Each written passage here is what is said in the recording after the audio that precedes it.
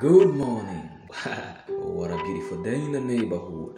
I wanna tell you a story. But first, let's go back. Ejo hashize mbyutse mu gitondo nk'ibisanzwe ndikarugutigita. Mbona itangazo ryiza guturuka kwa Prime Minister. Mu busanzwe nakoreshaga isaha imwe cyangwa ebyiri aho ngiye mu kazi bisanzwe. Kandi ntabwo nabaga nemerewe gukora gahunda zirenze ebyiri ku munsi kuko amasaha yahitaga mfata. Moto bazirekuye nzi ko zihenze cyane ntari bubashe kuzafodinga bitewe n'uko nari mpagaze muri ino minsi. Negera motari. Harya ni mubazi nangahe? Ni 300 musaza.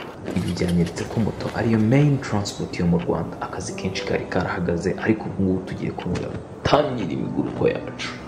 Cyakoze ntababeshye nari nkumbuyemo. Natangiye mbwira ababyeyi, dear future African parents and current ones, remember back in the days when they used to beat us by doing this. They have killed our future talents, most of us. Maybe this should be ours, building this beautiful housing.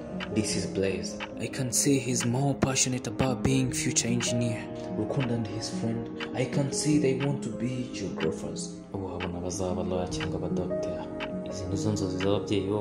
But why can't you let your kid focus on what they love? Maybe they can lose it, but we all fail.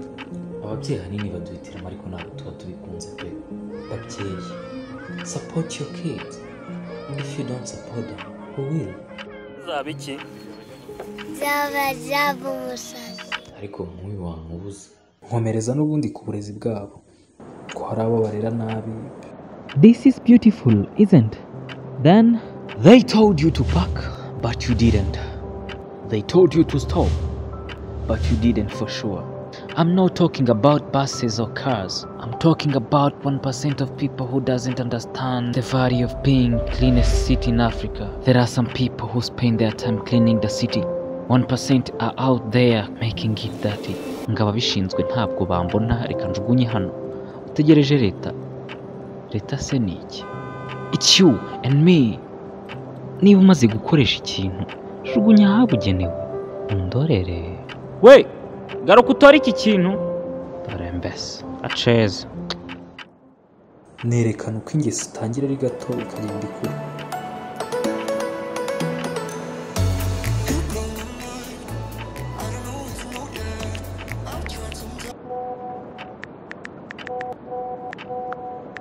Uretse ngurihe Dubai. Dubai saba imitaka ya Mitsuyo wavuze kuri ku gasoko nkuba gufasha. Ibi bintu byo kubeshya kuri telefone mwagiye mubireka koko. Nkubu mbeshye gutya tugakubitana baranyambuye yanjye komora nguru kutamenya aho mba ndi. Bro ndatwenda kuvugisha mu kanya. Tufunsiga imbere. Cyakoze nanjye nyambikora. I decided to sponsor these stories for change. These videos inspire people, change them a lot. This is not only for fun, it's edutainment, education and entertainment at the same time. So if you want to support me financially, mentally, you can let me know in my DM. Let's change the world better place through telling our stories. Nerekana ko ingeso iturutse ku ndero mbi ishobora kumunga umuntu agasigara ntacyo yakimarira. Uzasinzira kugeza ryari wa munyabutewe? Utihenga nsinzire gato nihweture kanzinya kandi nipfunyapfunya nsinzire. Nuko ubukene buzakugeraho nk'umwambuzi n'ubutindi bugutere nk'ingabo. Kambiterere story. I wake up early in the morning and walk around in my neighborhood and I made these young boys. Mwamwabyutse nka ryari? They always wake up 3 a.m. just to work for 30k Rwandan francs a month. Can you imagine? Not only them, meet Bwana Kweli. He wakes 5 a.m. just to repair shoes. And you are just there, laying in your bed at 10 a.m.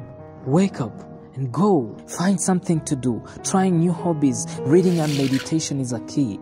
Watch sunrise as a blessing. Kandi ubu mwari mutegereje amasegonda ya nyuma ngo mbasetse. Nakomeje n'ubundi ntanga impanuro ku bajene bakiri batoya. Do you think you work hard?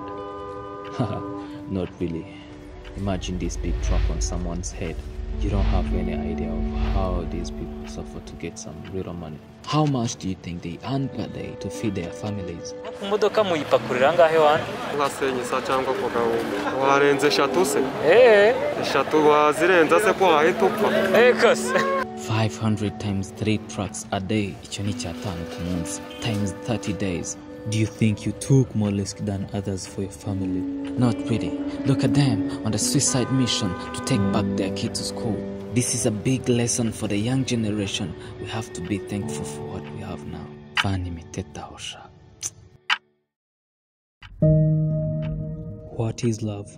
How, why, and who to love? Love is like a rose. When you pick it and start to scatter them, you remain with nothing. People doesn't giving back. You show them love, they spoil it. Ibuka inkundo za kera, inyandiko mwanditse, amajoro mwararaga kuri chat, amarira mwarize, ubusebiri. Think about it. Wikinisha umutima wa mugenzi wawe kunda urukwiye, ukunda ubikwiye mu gihe gikwiye.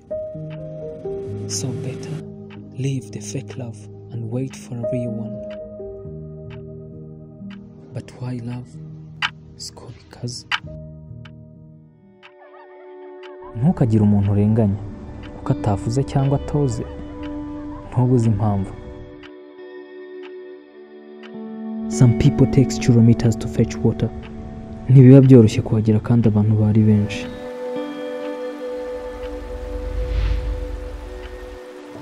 Others choose to wash their clothes from wells because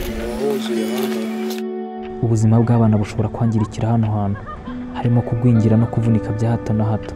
You cannot understand this because you have taps and tanks at your home. Reba aka gasozi. Ubu wazamuka aka gasozi ugakoresha amazi uko wishakiye.